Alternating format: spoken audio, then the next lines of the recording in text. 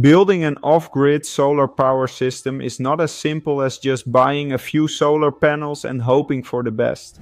If you get the calculations wrong, you could end up without power in the middle of the night, with dead batteries and no way to run essential appliances. In fact, undersizing your system is one of the biggest mistakes people make, leading to expensive upgrades and frustrating power failures. The good news is that with the right calculations, you can build a system that runs your entire home smoothly, day and night, even in bad weather. In this video, I'll walk you through how to size your solar panels, batteries and inverter step by step. By the end, you'll know exactly how to design a reliable off-grid system that fits your energy needs, whether you're powering a small cabin or a full-sized home. Do not forget to like this video, share it and subscribe to our channel. Let's get started. The first step in sizing your off-grid solar system is to figure out how much electricity your household consumes every day. Every appliance you use, from lights and fans to refrigerators and TVs, draws a certain amount of energy, measured in watt-hours. To do this, you need to create an energy audit. Start by listing every device you plan to power, along with how many watts it consumes and how many hours per day it will run. For example, LED lights 10 watts x 5 hours equal 50 watt hours. Refrigerator 150 watts x 10 hours equal 1500 watt hours. Laptop 60 watts x 3 hours equal to 180 watt hours. Once you've listed all your appliances, add up the total watt hours for each day. Let's say your daily consumption comes to 5000 watt hours or 5 kilowatt hours. That's how much energy your system needs to generate and store every day to keep everything running smoothly, even when the sun isn't shining. Now that you know your daily energy consumption, the next step is to size your solar panel array. Solar panels generate electricity when sunlight hits them, but the amount of energy they produce depends on how much sunlight your location receives. This is measured in peak sun hours, the number of hours per day when the sun's intensity is strong enough to generate full power from your panels. For example, if you live in an area with 5 peak sun hours per day, you can multiply the wattage of your solar panels by 5 to estimate how much energy they'll produce daily. To meet your 5 kilowatt daily energy need, you'll need at least 1000 watts of solar panels. Here's how the math works. You need 5 kcal per day, 5 peak sun hours and 1000 watts of solar capacity. But wait, solar panels rarely operate at full efficiency due to clouds, dust, temperature changes and shading. So it's smart to oversize your solar array by 20-30% to ensure you generate enough power even in less than perfect conditions. In this case, you'd want to install 1.2 to 1.5 kilowatt hours of solar panels. That could be 4 to 5 300 watt panels. Since you're going off-grid, you'll need a battery bank to store excess energy generated during the day for use at night. The size of your battery bank depends on how much energy you'll need when the sun isn't shining. If your daily usage is 5 kcal, your batteries need to store at least 5 kilojoules of energy. But it's a good idea to add some extra capacity for cloudy days. There are two main battery types to consider.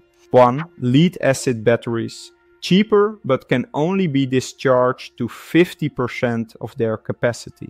2. Lithium batteries. More expensive, but can be discharged up to 90%, meaning fewer batteries are needed. Let's assume you go with lithium batteries and want to store 2 days worth of energy, 10 kilowatt hours, for backup. You'd need a 10 kcal battery bank. For example, 4 200A lithium batteries at 12 volts each would do the job. If you opt for lead-acid batteries, you'd need twice as many, since only half their capacity is usable. Next, let's talk about the inverter. Solar panels and batteries produce DC power, but most household appliances run on AC power. The inverter converts DC to AC so your appliances can function. When choosing an inverter, you need to look at two key factors. 1. Power rating in watts.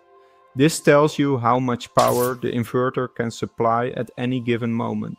Make sure it's big enough to handle the combined wattage of all the appliances you plan to run at once. If your refrigerator, 150 watts, lights, 100 watts, and laptop, 60 watts, are running simultaneously, you'll need an inverter rated for at least 400 watts.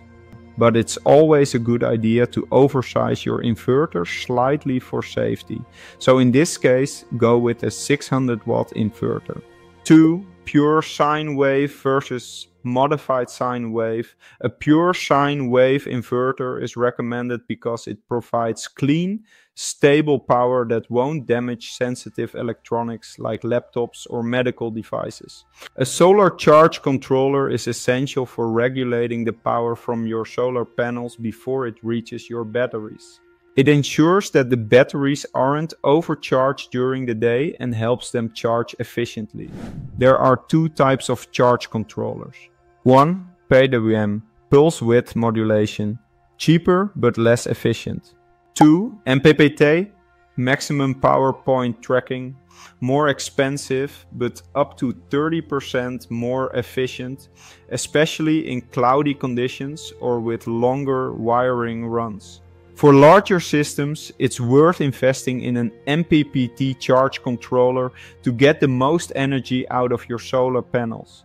Let's pull all these components together with a practical example. Say you have the following requirements. 1. Daily energy usage, 5 kWh. 12 peak sun hours, 5 hours. 3. Battery backup for 2 days, 10 kWh. For this setup, you'd need 6 300 watt solar panels, 1.8 kW total, to ensure consistent energy production. 2. 4 200 lithium batteries for a total of 10 kWh storage capacity. 3. A 600 watt pure sine wave inverter to power your appliances. 4. An MPPT charge controller to efficiently manage power from the panels to the batteries. This system will keep your home running smoothly, even on cloudy days and through the night. One final tip: when building an off-grid system, plan for future growth. You might add new appliances or increase your energy consumption over time, so it's smart to leave room for extra panels, batteries, and a larger inverter. Installing a slightly larger system now can save you the hassle of costly upgrades later. And there you have it, everything you need to size your off-grid solar power system properly. With the right calculations, you can build a reliable system that keeps your home powered day and night, no matter the weather. If you found this video helpful, hit the like button and subscribe for more off-grid and solar energy tips. Have any questions or need help with your calculations? Drop them in the comments and I'll do my best to help. Thanks for watching and I'll see you in the next video.